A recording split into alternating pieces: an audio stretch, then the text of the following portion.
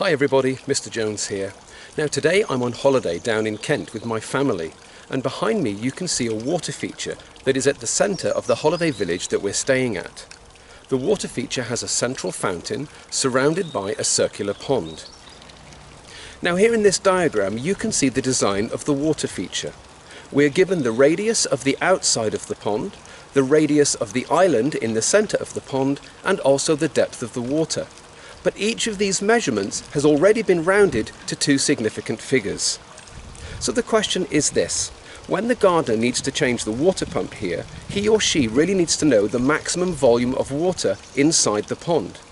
So can you calculate the upper bound of the volume of water inside the circular pond, giving your answer in meters cubed and rounded to four significant figures?